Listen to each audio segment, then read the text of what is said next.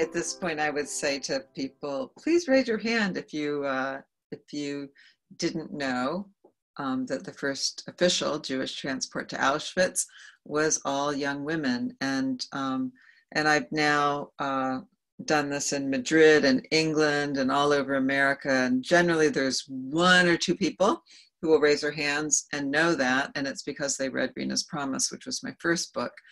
I do have a presentation that I'm going to do, but in light of the season, I'm going to read an excerpt from the book. This is in chapter 14, and it's right after the girls have arrived. I'm sorry, I'm having a dyslexic moment. It's late here, I'm in England. Borders have closed and I'm isolating in England with my husband. Oh, and now I'm checking my hair. Oh dear. So I'm going to read you a little section about Easter and Passover. On Thursday, April 2nd, this is 1942, the third transport arrived in Auschwitz, carrying 965 unmarried Jewish young women. As the sun sank below the horizon and the guard towers loomed up dark and threatening, Block 5 was once again full of girls being attacked by fleas and bed bugs. It was the 1-week anniversary of the first transport and the first night of Passover. In honor of the holiday, the SS sent everyone out to work in a damp hole like you've never saw before, Margie Becker says. The swamp detail entailed clearing refuse from ponds and streams around the compound. Soaking wet, 26-year-old Clary Atlas, the daughter of one of Humena's rabbis, got up off her bunk and spoke fervently to the girls as they shivered and wept. This is after they've worked all day. At home, everyone would get pneumonia, she told them, trying to raise their spirits, just as she had that day the train had taken them from home 1 week earlier. You'll see, God will help us. Nobody will get sick. Speaking as passionately as her father, she told them how God would free them just as he had freed the Jews from Egypt. God had protected them from the plagues, and he would protect them now. God had slain their ancestors' slavers, and he would slay them now. All they had to do was invite Elijah into their hearts. If only they had enough cups to leave one for the prophet. If only they could open the door without getting killed. Clary's conviction spread through the block, and soon some of the girls were holding tiny satyrs on their bunks. Others simply fell asleep. So I'm just going to skip forward because for those of you who know about the Seder Passover ceremony, there are four questions that are asked, and in 1942. And nowadays there are 5 questions. The 5th question is why? In 1942, there had been no Shoah yet. It was only after World War II that Seders began to add a 5th child to represent all of the Jewish children who did not survive, and a final 5th question to ponder. Why?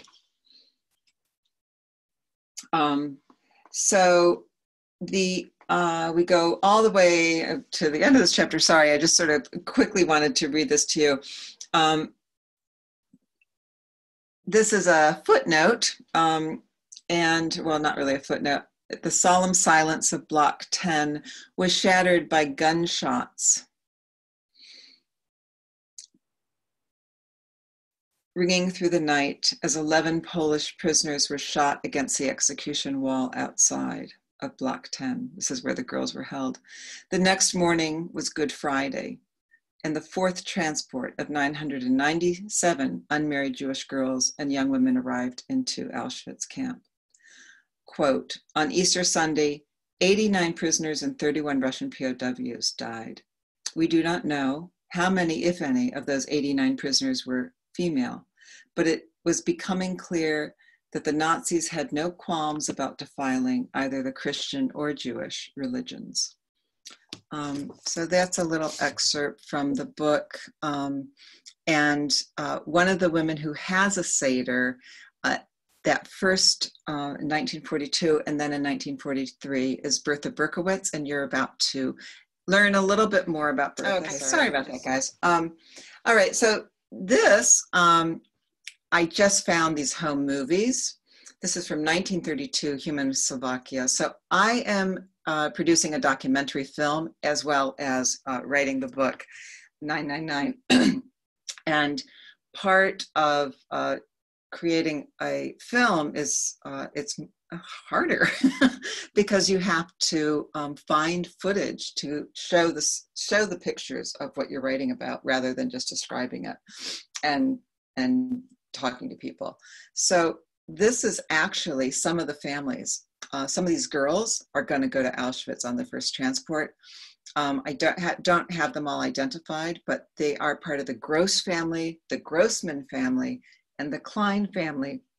And the little boy with the cap right there, that is Ladislav Grossman, who is a very, very famous, or was a very famous author and Oscar-winning screenwriter.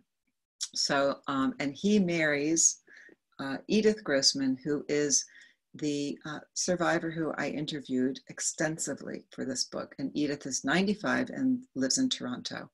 And I just spoke to her the other day for Passover. So as you already got the introduction, so these are all young women, the 999, and they did turn themselves in voluntarily because they thought that they were going to work and had no idea of where they were going. So they came from all over Slovakia. And these are, this is the rural part, this is Humana, where Edith is from. Mikovic, Prešov had quite a large Jewish community. I have, there were girls from Kranica and Tillage in Poland who were actually hiding in Humana. And they gathered them together, excuse me while I drink a little water. They had to register for work in their hometown, and then they were put onto a passenger train or into a bus or a truck or a horse cart. And they were taken to Poprad, where there was an army barrack that was waiting for them. And that's where the girls were held, concentrated for about 5 days, while other villages and towns were brought in until they had a quota. And then they were put onto the transport. So this is the Berkowitz family, Bertha Berkowitz, who just appeared with the yellow right there. That's Bertha. Her best friend is next to her. That's Pesci Steiner. And this is Herschel. The Berkowitz family, nobody in this photograph survives except for Bertha and Herschel. Herschel was actually sent to Argentina before the Holocaust started. This is Bertha's mother. This is Bertha's sister and Bertha's sister and Bertha's sister. This is Bertha's brother. Fanny is not in this photo. She does survive. I met Fanny in New York in January for the book launch at the Museum of Jewish Heritage, and she's 96 and she's doing okay. She is isolating and she's with her daughter. So, but I love this photo, especially for the season, because they're holding matzahs, and those are the rollers, and they had huge parties and made the matzah for Passover. So Rena and Danka, Rena was the first woman from the first transport that I met. She was from Tillage, Poland. And this is Rena here. This is Danka, her sister. This is pre-war in Kranica. And this is them after the war, not long after, probably a few months after, and they're in Holland. This is the book, Rena's Promise. And this is a memoir. It's different than 999. 999 is a nonfiction, big, fat, 400 pages, lots of source notes, loads, 42 photographs, amazing photographs. But Rena's Promise is a first-person story. This is a Gross family, and this is a super important part. And it's really, the Gross family is the reason why I'm here today. So Rena knew Adela. This is Adela Gross. That's Adela Gross. That's this Adela. And she saw her be selected and go to the gas. And that's Adela's cousin, Lou. And literally 70 years later, I was in Slovakia, and the Gross family discovered me and learned, they read Rena's promise, and they discovered what happened to Adela. It had taken them 70 years to find out what happened to Adela. And so I was so bowled over by this experience that I began to wonder how many other stories were out there, and if I could find those stories, if I might be able to bring not only peace to those families, but peace to them through this work, because they get the young women become recognized. So this is Adela, and this is Henya Ehrenberger. And she, so both of these girls went to school with Edith, who you'll see in a second, and neither of them survived. I don't know who the other girls are in this photograph. This is Edith. This picture is post-war, so you can see how young she is. She's in Auschwitz from the age of 17 for 3 years. So I think it's really important to understand how young they were. This is Edith's sister Leah, and this is Edith. This is the Beth Jacobs School. It's a picture of, it's a drama school. The Beth Jacobs School used to come to Humano once a year in the summer and do a dramatic event, and everybody would dress up and do theater. And this is Edith over here. I'm not sure what year it is. I think it's like 1938. Maybe I'm looking, I think she's about 12 there. This is Margie Becker, who plays a big part in the book.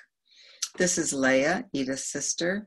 And some of these other girls I don't have identified, but they're probably in here. In this photograph, there are 7 girls who are Jewish, and only 3 of them survive. And of those 3 who survive, only 2 of them were, 2 of them did not go to Auschwitz. This is Edith right here. This is Regina Graberova. She dies in Auschwitz, and Margie Becker witnesses her death. So, so that's part of what I do, is I read these, find these testimonies, and then I sort of connect the dots, because there's no record of Regina at all, but I know from Margie's testimony who she's talking about when she's referring to a friend of hers dying. Then, I just lost my cursor, there it is. I just forgot her name, but this is one of the Jewish girls. This is one of the Jewish girls. This is one of the girls. She doesn't, so not, all 4 of them do not survive. There's somebody else over on the other side of the screen. Okay. Let's see.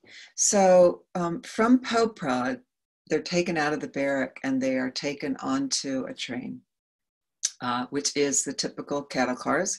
This is the first time, right?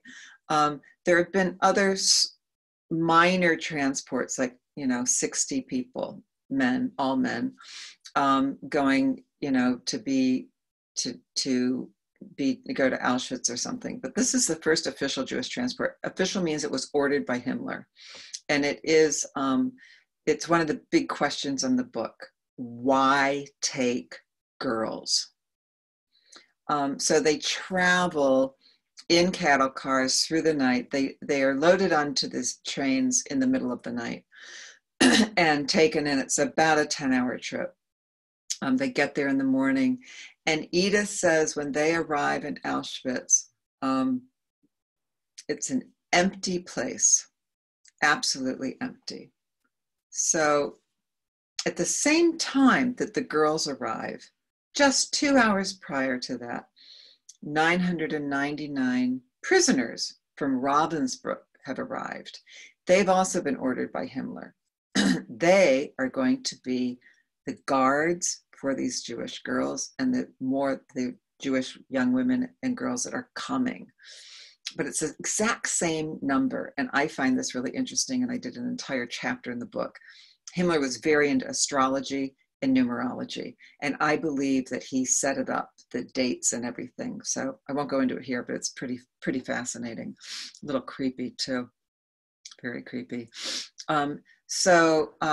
This is not all of these capos were nice, and not all of them were bad. This was one who was nice. They did call her the Angel of Auschwitz, and she is serves a part of our story as well.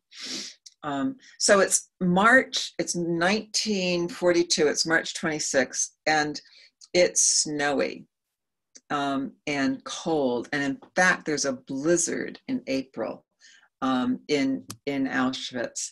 And Edith says that they had to take their shoes off because they had these, they call them clappers. They were basically like Birkenstocks without the arch support, and like a piece of slab of wood with a leather strap over it. And they were clopping on their heels when they walked. And one of the SS at the gate, the Arbeitsfrei gate, said that the shoes were bothering his ears. So he made the girls take their shoes off and march through the snow as they went out to work. Really nice stuff. I've been to Auschwitz in a blizzard, and it's, I mean, that's where the footage came from. It's a pretty intense experience. I can't imagine being a prisoner in it, in this kind of weather. So part of this book is based on archival work, and I spent a lot of time in the Slovak National Archives. Now, I don't read Slovak. I did have a translator, but I had a dictionary, and I know enough about linguistics to be able to figure some things out, and then I had help. But it was the documents I was really interested in. And so, for instance, this document, it's a telegram. It's going to Dr. Konka. Geza Konka was head of the Jewish department. And he was also head of the Ministry of Transportation. How convenient. So this telegram is dated March 28th, 1942. And it's basically, it's coming from a town, Liptovsky. I don't speak Slovak, so if somebody does, I really apologize for mispronouncing these words. And it's saying that they would like to, Elzbieta Sternova is a really good worker, and they would like her not to have to go do government service and the shoe factory because she is such a vital worker to their company. So, of course, the point of this telegram is not just the request, but it's the date. She was already in Auschwitz by this point, and Elzbieta does not survive. Now, these are exceptions. Exceptions are like exemptions.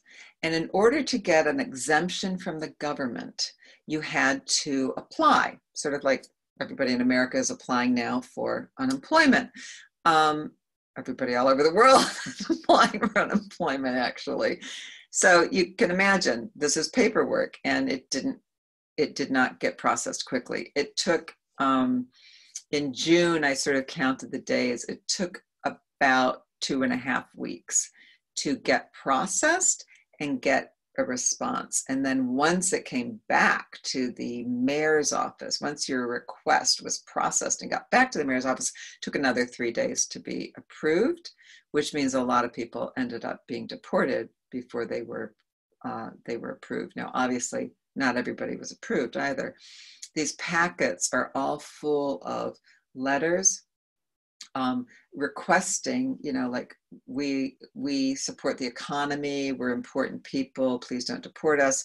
Then letters of reference from clergy, rabbis, officials to help your case. And in the case of Adela Gross and Edith, who I write about, Edith Friedman Grossman, in their case, they came from, Ella Delagrosse came from a super wealthy family, super, super wealthy. But the exceptions didn't come in time. Edith's father actually, he was a glacier and he worked on airplanes. So he had an absolutely vitally important job to the war effort. And yet Edith and Leah still went to Auschwitz because the exception came late, came 2 weeks after they had been deported. And in one of the pretty amazing stories that I uncovered was one family, the exception arrived the day the girls were deported, and the father got in a car, had a driver pick him up, and they chased the train across Slovakia trying to rescue Magda Amster, and they did not. Now, this is part of our film, and I'm going to walk you through this very quickly. So this is Orna Tuckman. Her mother was Martha Greger, and you can see right there, that is her mother's name. This GIF moves a little bit too quickly. I do apologize. There's her mother's name.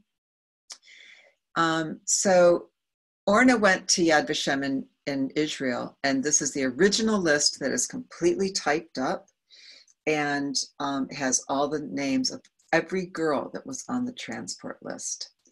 And finding that list was a huge boon for my research because I typed it in and I analyzed the data. So I know for a fact that we had at least 298 teenage girls on the transport. Now, it turns out, in fact, that there may have been many more because I heard from a survivor's son that his mother, I said, oh, your mother was born on like 1914, and he said no, she was born in 1924. So we're talking about manual typewriters, they're mistakes. So there may have been many more teenagers than we know for sure. So I'm going to just also tell you, we went to Preshov, and this list where Orna is in the Preshov Great Synagogue, and she's just found the list of all the people in the Preshov Jewish community who did not survive the Holocaust. And it has her family's, everybody in her family on there, except for her mother, who did survive. So that's it for my presentation at this point. I could go on and on all night. I do want to give you a couple of heads up. So you can become a subscriber to my newsletter with updates about the film, the documentary we're producing. We are still raising money for funds. And I do have a new survivor that I just discovered who's in Sydney, Australia, raising funds to film her as soon as we can come out of quarantine. Her name is Elizabeth Silberman, and she was friends with a couple of the women that I've written about. She's quite bright. She was I adore her. She was a dress designer, a couturier. And this is Edith looking at you in the camera. That's our website, www.999themovie or thebook.com. You can also find me on Facebook at 999themovie.com or Rena's Promise. And I just want to let you know that when this is all over, I am not far from New Canaan, and I would love to meet you personally and sign your books. Since I can't do that for you tonight, it would really mean a lot to me to be able to, well, I don't know if we're shaking hands by that point, but I can certainly sign books. And I would love to take some questions and answers at this point. Great, I just unmuted myself, so I'm happy to help field any questions that come in with you. For all of our participants, you can type your questions into the Q&A panel. That's located towards the bottom of your Zoom screen.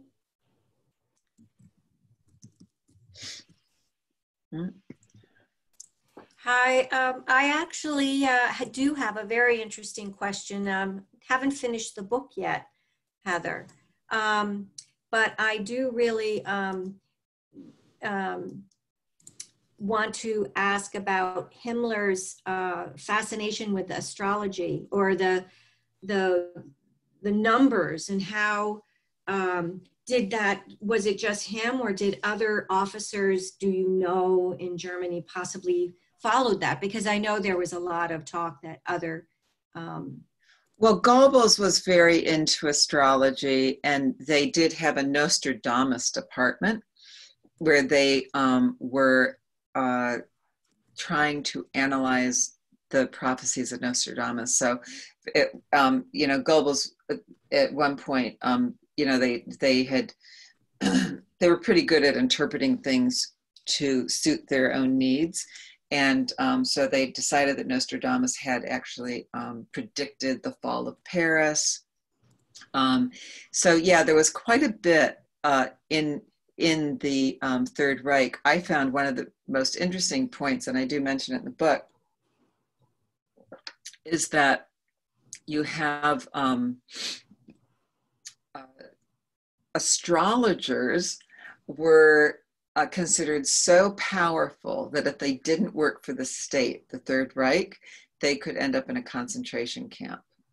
And so if you were political and didn't want to support the Reich, or if you were a communist and didn't want to support the Reich, you could be sent to a concentration camp because you were an astrologer. So yeah, they really believed in this stuff. Not everybody, but certainly Himmler was. At one point, there was that they said if you wanted to find out what Himmler was going to do next, you asked his astrologer, and that was in 1944 or 45. Sorry. Right. Thank you for answering that. I know I jumped in there. No, I'm glad. It's a great question. But if other people have questions, please do bring up questions in the chat room in the question area. So if there are any questions or people are being shy, I'm going to do another screen share, and I'm going to talk a little bit about a couple more people. So let's see, it's 9:30 right now. I have to go to my presentation mode, play from current slide. Okay, so one of the things that I am really shocked by in terms of my my research is that, sorry, just going to go back here, Rosa Zimmerspitz. So one of the things that I learned is that, women's death records are almost, they're not kept for the first 5 months that the women are in camp. And Rosa Zimmerspitz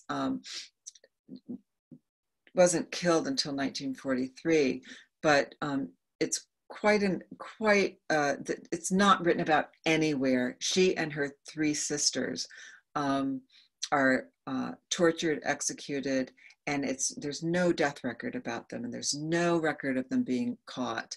And it's a big part of the book, because this is when a man dies in Auschwitz, his number's written down and his name is written down. When a woman dies in Auschwitz, it literally says a woman. One female. And so it's very hard for us to discover all of this history. These are some of the other girls. Like I said, there's 42 photographs in the book, and a lot of these photos come from families. This picture just came in just in January. These girls were sisters, and they're actually related to the Gross family. I see that there's a question there. Does somebody want to ask this question? Sure, I'll read it out loud for you. So the question is, why were the Nazis focused on eradicating young, unmarried Jewish women? That's a good question. I don't know. Okay, yeah, it is eradicating. So if you want to get rid of a race of people, who are you going to get rid of? Your breeding stock, right? It is a tradition in war zones and throughout human history. Genocide attacks young women first, either through murder or rape. And it is, a dirty little fact of humanity. And I think that's one of the reasons why I feel that this history is so important, that we pay attention to this, because we still see it today.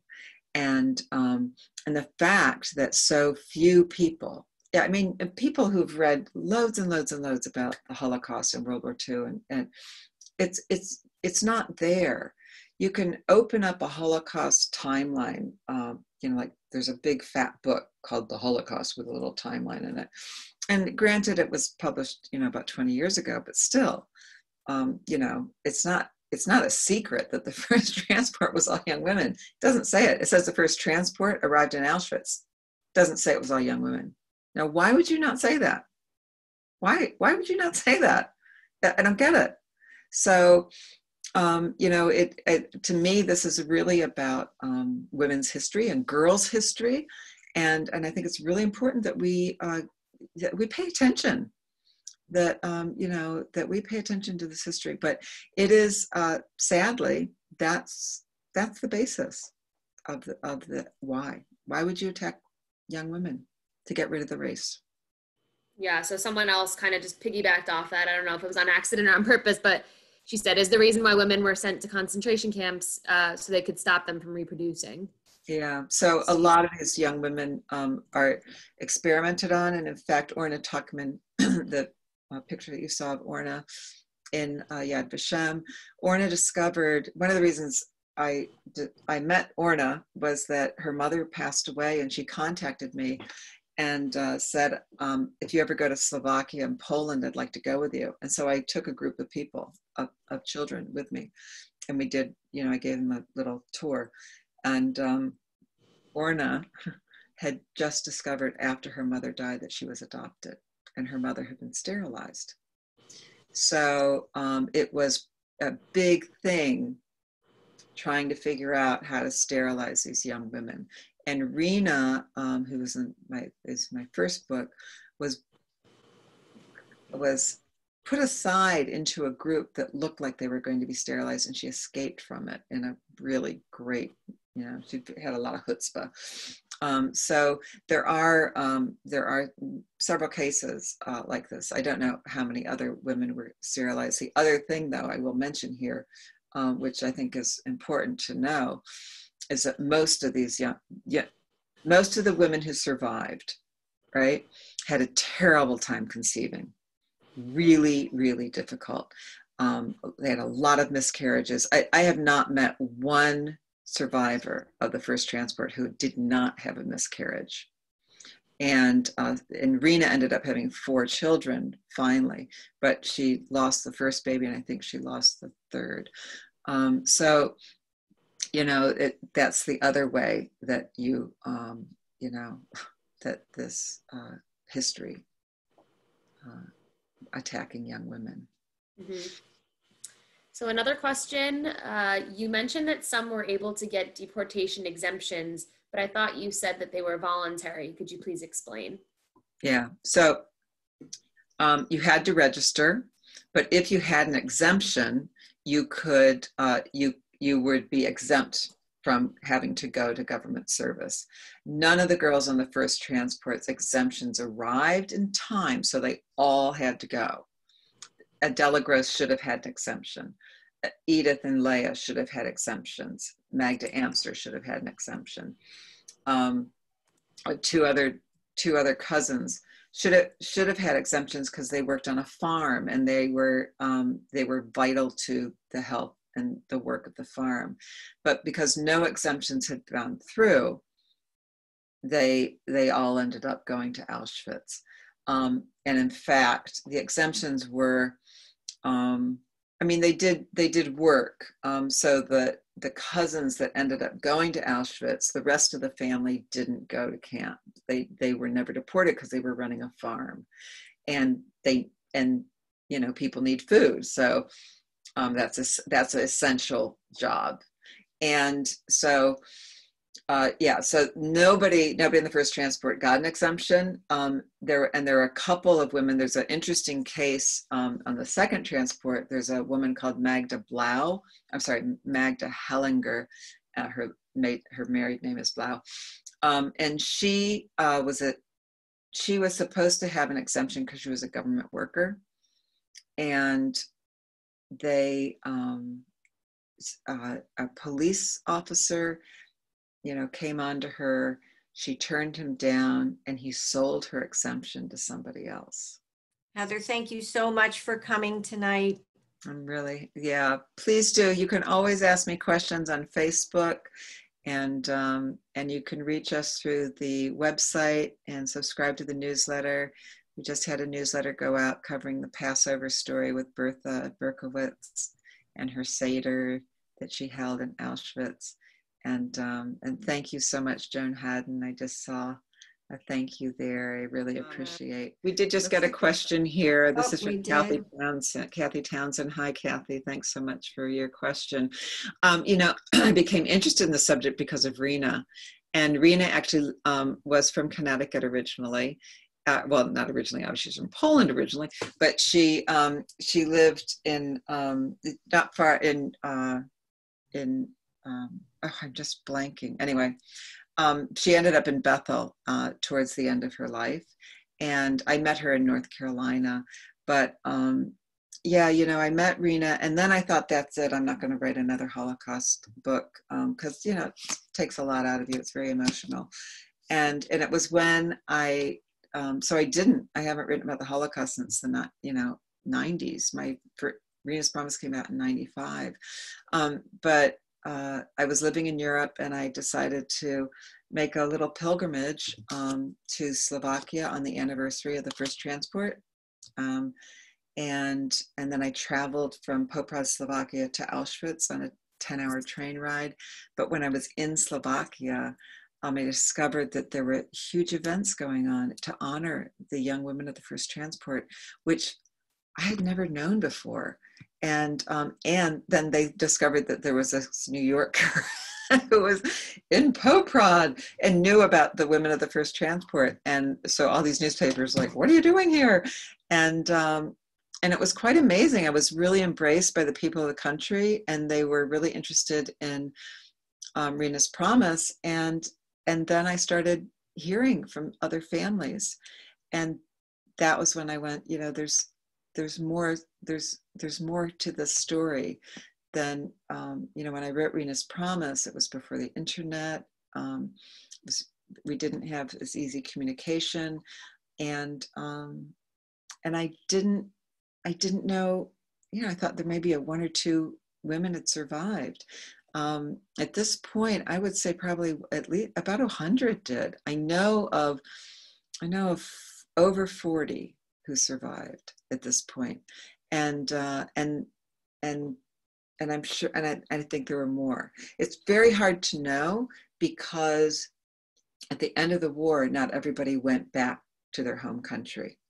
So about 20 women went back to Slovakia. So Slovakia itself, because of the Iron Curtain, when that came down, thought only 20 women had survived from the first transport. But of course, there were women who, Rena and Danka, they stayed in Holland. A bunch of women were freed in Sweden. I know somebody who was in Sweden went straight to America because she knew her family was gone. I mean, if you know your family's gone, why would you go back to Poland or Slovakia? You wouldn't, unless you were trying to find family. And so, a lot of these women ended up never going back to Slovakia or Poland. They went straight to, from a displaced persons camp to Israel. A lot of them ended up in Israel. A lot of them ended up in Australia. And Melbourne, Australia has a really large community of first transport survivors. So I know 5 in Melbourne, Australia. None of them are alive anymore. And then I know 3 in Sydney, and one of them is 2 are still alive. Sorry, 2. I want to just say to everybody who's still on, I really hope you're staying safe and healthy. And one of the, I like to try to end with a message of hope, because this can be a pretty intense history. But the women who survived, many of them helped each other. To me, it's a story of sisterhood and solidarity, and they survived epidemic. Epidemic was a big part of surviving Auschwitz. And so we are really lucky that we have science on our side, and we know what's going on, and we just have to sit still and stay put. You're welcome, Kathy. And so I hope that you all stay very, very safe and healthy and are caring for your loved ones in the best way that you can. And I really appreciate everybody signing on tonight and taking part in this. I'm sorry I can't meet you in person. Heather, thank you again so much. Sorry, I preempted that last wonderful, interesting question. But I want everyone to know that Heather is Zooming from London, or not London, from England. On the border with Wales. Is that correct? That's right, on the border of Wales. Yeah. I'd show you outside, but it's pitch black, but it's very beautiful. Well, thank you again very, very much.